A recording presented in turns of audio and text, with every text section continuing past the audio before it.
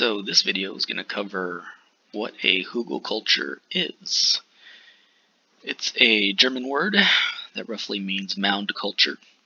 And I've seen some people talk about that this is a practice that's been going on for thousands, or it's an ancient practice of growing food.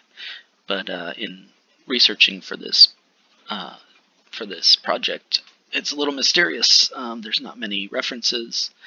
And so maybe if you guys have some more information or some links, you can put those in the description or in the comments, and I could do some further research. But yeah, there's not too many mentions of it as an ancient practice. At least I haven't found them yet. So basically, it's a method with many variations for a raised garden bed, and the main portion that makes up a Hugelkultur, what makes it a Hugelkultur, is that it's buried wood and branches.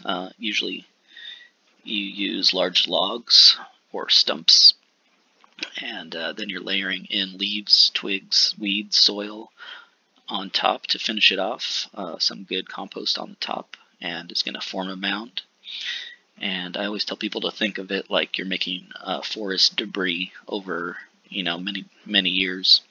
The trees fall, then the branches fall, and the leaves are constantly composting in a forest. And there's weeds growing and dying, and all this is just continuing to make the soil in the forest. And it's all falling and breaking down, so we're kind of mimicking that when we make these things. And that's why they're pretty effective. I've seen they can be laid either in a trench or on top of the ground.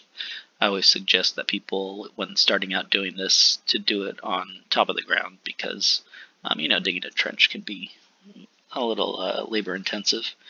But the trench ones, especially when you do a trench one and then you place the wood into it, the water can be held in that trench, and then it seeps into the wood decomposes, and it becomes spongy, and it'll hold water. And that's a huge benefit of this style of garden, is that it'll hold water for dry times, and then the roots will reach down, and then it'll provide water for the entire garden above. And it's all one system. Each mound is a whole system. You can think of a mini forest floor. And then the microbes and nutrients are going to feed the garden bed for years or decades, depending on the size. Some people make these things like 6 feet, 2 meters tall and pretty wide.